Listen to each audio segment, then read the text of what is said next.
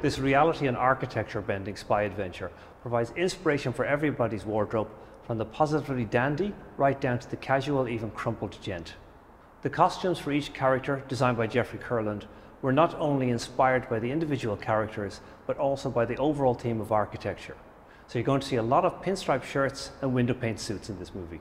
But for this episode, we're going to concentrate on the main character, Cobb, played by Leonardo Di Caprio. But let's get into Cobb's wardrobe. He is a genius architect, but a dark and sorrowful man with a tragic past and an irresolute but consuming future. He's a very interesting and driven person, but not someone you would invite to a party. And we can see this played out by a dark and broody wardrobe, but of course not to mention stylish. Nobody ever looks as good when they are miserable in real life as they do in the movies. Inception opens with Cobb, DiCaprio, dressed in black tie. Black tie is of course an extremely formal dress code for important events and very occasionally weddings.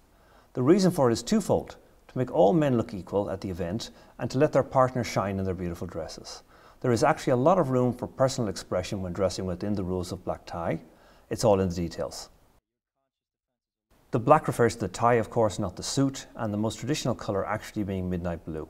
But here Leo goes for jet black.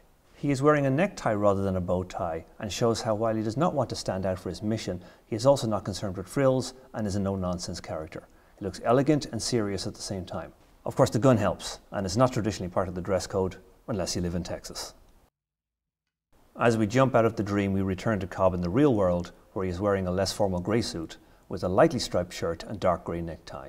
This lack of colour is a theme running throughout Cobb's wardrobe. He tends towards blacks and greys, but proves how those colours can be extremely versatile. And I love the extremely high shirt collars in this movie. They are one of the aspects of the wardrobe that leaves the style quite timeless. They seem to hint at the 70s, but are far more contemporary. And timelessness is always a good thing to have in your wardrobe. You don't want to spend a lot of money on a trendy suit that will have a very short shelf life. Stick to traditional proportions. When Cobb visits his father-in-law, played by Michael Caine, a favourite actor of Christopher Nolan's, he is dressed down but still sporting a monochrome look. This is actually quite a sophisticated dress code for anyone to follow. If you really know what you like and commit to it, you can have a diverse wardrobe, but one that people will always associate with you. His shirt is crumpled. It could be denim or flannel, two soft fabrics that say relaxed so you don't have to. He is wearing a soft wool or cashmere overcoat thrown loosely over that. But of course he is on the run and wants to keep a low profile, but in reality having an overcoat over your shirt without a jacket is still quite a sharp look while remaining informal. In his meeting in Mombasa with Eames, played by Tom Hardy, we can again see Cobb's penchant for black and grey and the monochrome look, and we can see the vast contrast between the two characters. Eames is quite a flashy, flamboyant character compared to Cobb, and we can see this reflected in his wardrobe. I'll be taking a look at his wardrobe later on in another episode. This time Cobb is wearing a dark grey, heavily textured jacket. It could be fresco or a similar open weave wool fabric which has a nice slub to it. In other words, it does not have a smooth finish like a banker's suit might.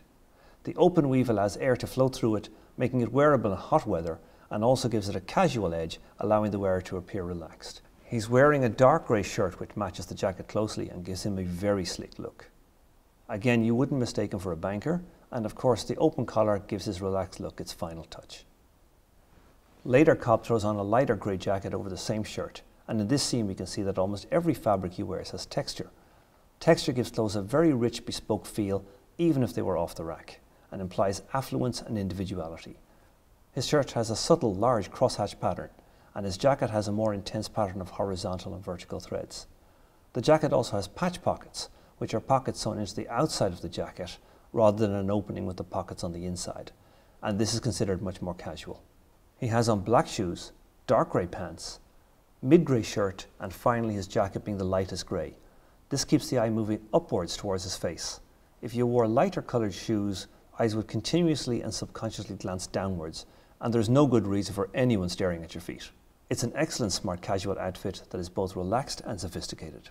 On the flight to America, DiCaprio has a striking pinstripe shirt with one of those amazing collars and a diagonally striped necktie.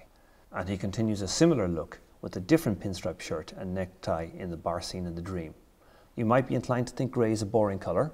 The word itself is often used to define uninteresting things, and while it might make for a dull sky, it does not apply to clothing. And DiCaprio proves this by almost exclusively wearing variations of that colour throughout the movie. This is not to say that Cobb can't let his hair down when he wants to. In Paris he wears, at least in his dream wardrobe, a very laid-back look with a denim shirt and a cotton trucker jacket. but he balances it with dark grey trousers and leather shoes so he doesn't appear too lackluster. He's still the boss and needs his people to listen to him. But one of the biggest headliners of the movie was that leather jacket. Cobb has a brown museum leather jacket that is straight off the back of a tired 70s detective anti-hero, beaten and aged, but not worn and threadbare. This is such a striking yet understated jacket that the wearer is immediately imbued with the heritage of the leather itself. Underneath he wears an open neck flannel shirt with a window pane check on it. Of course it's great to have an Oscar-winning designer to dress you, but we can do well with the poor man's version of this by learning from the pairing principles he has used to build an interesting and powerful wardrobe from both formal and casual clothes with the minimum of fuss. As the saying goes, less is more, and it's very true with the style in this movie. So please don't forget to like and subscribe. And in the next episode we'll be looking at Arthur, one of my favourite characters, played by Gordon Joseph Levitt. And soon after that we'll begin a series on my third favourite James Bond, starting with Casino Royale and the Tom Ford controversy.